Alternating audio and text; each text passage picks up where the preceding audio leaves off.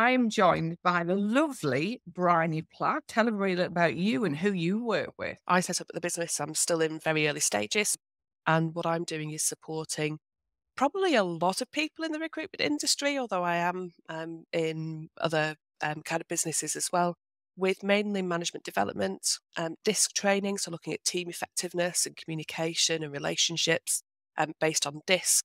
And I also do some work with an absolutely fantastic tool that focuses on business strategy, and that tool is called the Big Picture. So tell me a little bit more about, and for everybody who's watching, the challenges that you were facing. I've been on quite a lot of different LinkedIn training to support the people that I was responsible for in an L&D role within the recruitment industry. So I thought I knew quite a lot about it until you start trying to use it for yourself and trying to take real Mhm. advantage of it. So I've helped other people optimize the profiles. I've helped other people with ideas of what to post and things like that.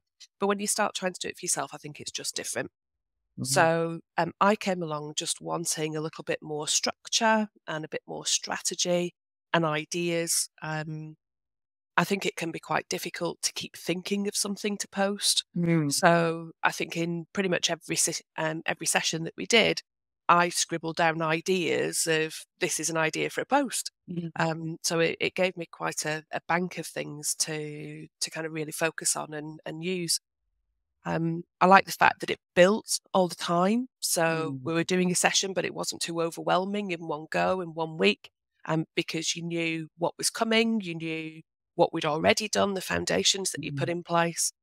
So it just made it feel manageable and something that we could all kind of pick up. We could all kind of pick up and put into practice. How do you feel about your social media activity now you've done that 12 weeks?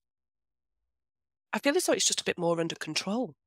Mm. So rather than and there can be weeks, don't get me wrong, where I start on a Monday morning, I think, I've not got any ideas for this week. I've not put anything in the scheduler. I'm starting from scratch every morning.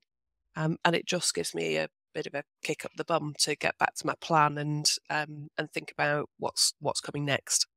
What content have I got, as you've said to us, that's evergreen that I can reuse? How could I freshen it up a little bit so that it just goes out there and it's not something that I need to think about from scratch? But it is just that feeling a little bit more under control.